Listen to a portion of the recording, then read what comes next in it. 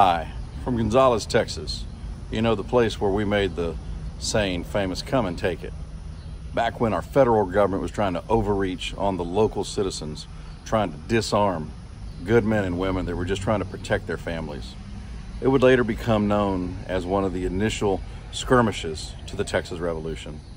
And I can tell you that we stand here today, all these years later, realizing that our principles, our values, our freedoms are under assault, again, from tyrannists, not only in Texas, but across the Red River.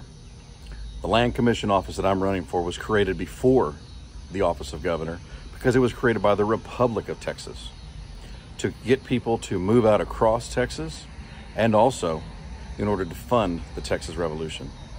You see, as we move forward, we have to make sure that Texas is free in every possible way. And as your conservative choice for Texas Land Commissioner, being born and raised in the home of the Alamo and in the Alamo City, I can tell you this: I will always put Texas first. And for anybody that wants to cross that, well, you're just on the wrong side of the cannon. God bless you on this great Texas Day as we remember all those that sacrificed so much. Thank you very much, and God bless you.